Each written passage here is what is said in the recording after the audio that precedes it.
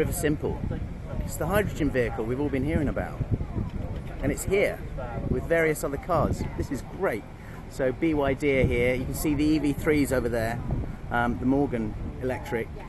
And I don't even know what that is. I'm going to check that. It's a Westfield. I'm going to check that out as well. But I'm going to do some footage inside the Riversimple now.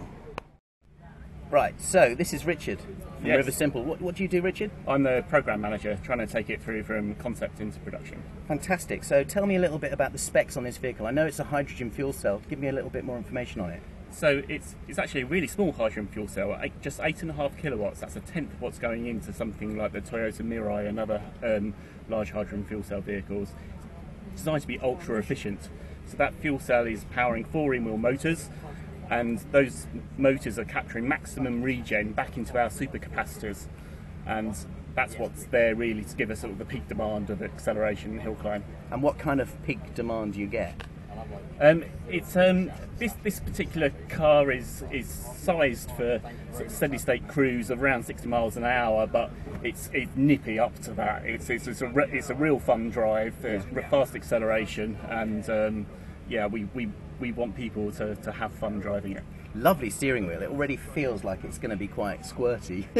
You know, as a kind of sports car setup, that's the kind of feeling you get sitting in here. I'm hoping I'll get a chance to have a drive, or at least to sit in it later. Is it intended as a city vehicle? More for commuting, so it's a local car. It's got a 300-mile range, but we want people to be using that sort of over a 1 to 2 week period for. So it's actually really ideal for someone who lives out in the country, commuting into a town or a city and back out again. Great. So say hydrogen is freely available wherever you need to go. You fill it up.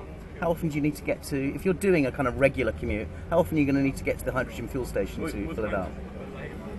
One to 2 weeks. Great, so like driving an economical petrol vehicle, diesel vehicle. Fantastic. Okay, can I see the doors closed? Is that possible? Yeah, sure. Can I close this one? Is that all right? You can. Oh, it's nice. Yeah, so it feels really, really contained and very special inside. Is this all carbon fibre on the roof? Is it very light? Yes. So the monocoque itself is just 39 kilograms. Ultra lightweight, designed from the outset to make maximum use of that structure. So we use it for our cooling airflows. We spent the money on carbon fibre, so we've exposed it and used it aesthetically, and it also obviously makes it an ultra safe and strong safety cell to be driving in. Yeah, absolutely. What did you say the weight was? 39 kilos of the monocoque. I'm going to have to go on a diet if I get on it. That is seriously light, isn't it? The total car is 580 kilograms. Really? We've got ambitions to drive that lower. Really? Yeah. And will it get quicker there on? If it's that light to drive, it will be quite squirty, I'd imagine. Yep. Yeah. Just give me a little bit of idea on the setup. As I understand, it's a hydrogen fuel cell, 4 independent motors in the wheels? We've gone for 4 independent motors, so that we get maximum regen and we can capture from both the front and the rear of the vehicle. Oh, that's good. So is it, when you come off the gas, is it going to feel like it's pulling down a lot? The intention is no. Yeah. We will tune the calibrations. And where's it being built? It's being built in Mid Wales, Llandrindod, Wales. Fantastic. And are you getting much support from government and so on? We're getting wonderful support from Wales in general. It's a wonderful place to develop a car. Excellent. All right, Richard, thanks so much. Thank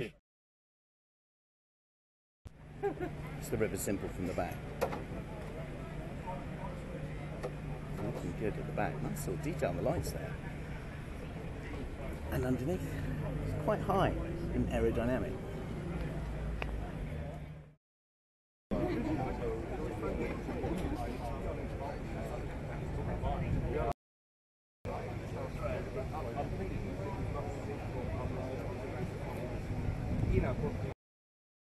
And there it is, the Riversimple coming past.